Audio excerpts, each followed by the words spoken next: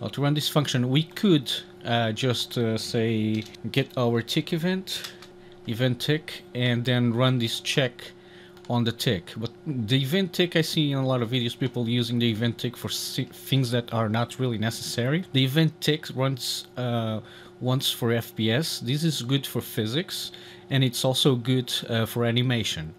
But if you're not doing, for this example, we're not working with physics or animation, so the tick is probably unnecessary. This is very costly on the CPU.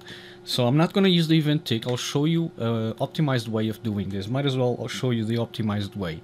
Okay, so we already checked how the actor on screen function works. Let's check out how we can use something that is not as costly as an event tick, but gets the job done as well. We're going to go to begin play. I'm going to get the begin play event.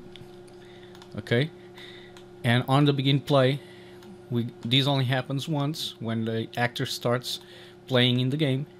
So on the begin play, I'm gonna do a timer. So a timer instead of the tick.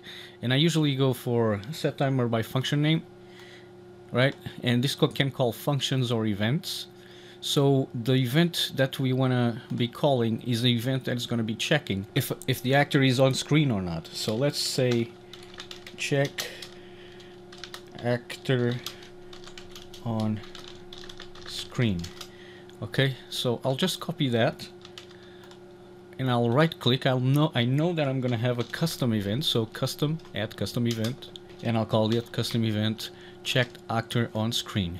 So this event is gonna get called every, let's say, 0.1 seconds, which is 100 milliseconds, and I'll put it to looping, and I'm happy with that. I don't need an initial delay.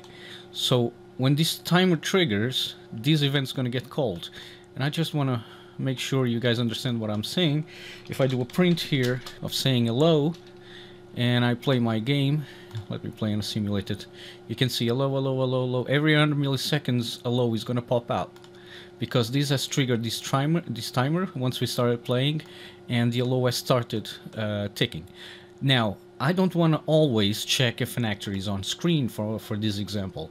I just want to check if an actor is on screen if I have, for example, an enemy, a boss or something like that, and I want my screen to update with the other actor. So I want to further optimize this. And the way I do that is by using an handle. Well, there's other ways of doing it. I can start and stop this timer another way, but this is the preferred way, the preferred method. If I promote this to a variable, and I'll call this check actor on screen timer handle, because this is a timer handle. With this timer handle, I am easily gonna be able to pause or start the timer. So I'm setting the timer, I'm getting an handle, I'm saving that handle as a variable, and now I can pause timer by handle. Okay, so every time I want to start or pause this timer, I can use this handle and pull out a node from this pin and say pause or unpause timer by handle. So I can use these two nodes to start or stop the timer.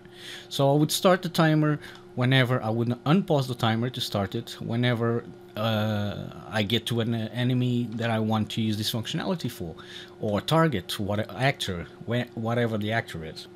So basically now if I play, I get no hellos because I paused the timer immediately after it was created.